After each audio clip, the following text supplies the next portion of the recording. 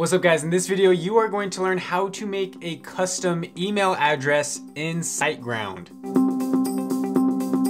Now if you're using SiteGround as your website hosting provider, you're going to be able to create a custom email address using your domain name. If your domain name were learnhowgroup.com, you'd be able to create whatever email address you want, like andy@learnhowgroup.com or info or sales or orders or whatever it is that you need for your website. Now the benefit of doing this is that it looks so much more professional when you're reaching out to collaborate with people, when you're setting up affiliate programs and other things, that you have a custom email address with your domain name, the same name as your website. Because if you have a website, whatever it is .com, but you're using something like Gmail or Yahoo or something to reach out to people, it doesn't look as clean, it doesn't look as professional, it doesn't look like you're for real. But when you reach out to someone with an email address and your email address is the same as your domain name of the website that you own and run, it looks so much better and you're gonna get so many more replies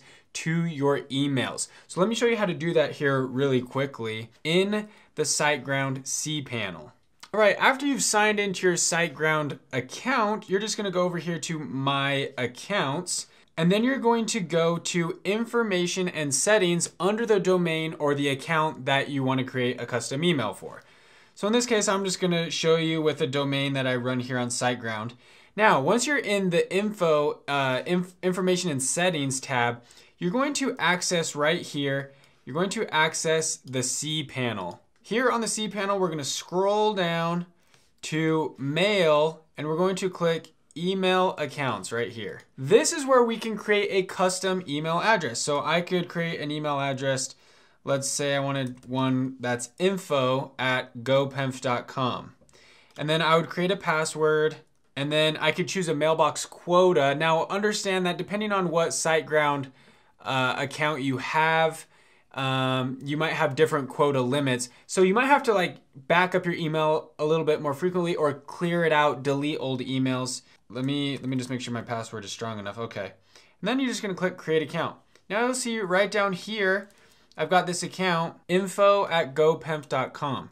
Now you can use that email account wherever you want. So like if you have an iPhone, you can use the Mail app, or if you have an Android, I don't know what the Mail app is for Android, but you could use whatever Mail app and just sign in, set it up as an other email address.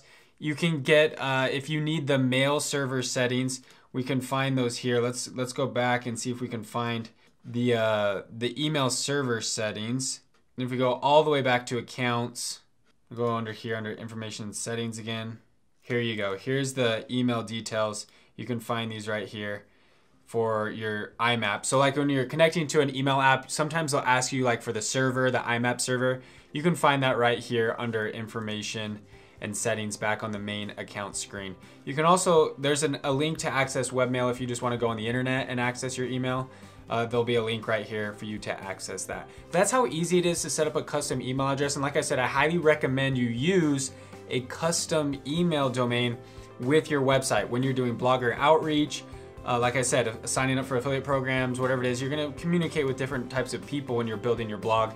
And using that custom domain name, you'll be respected a lot more than reaching out using like your personal Gmail address or something like that. All right guys, if you like this video, hit that thumbs up for me. It really helps me out, helps my videos do better.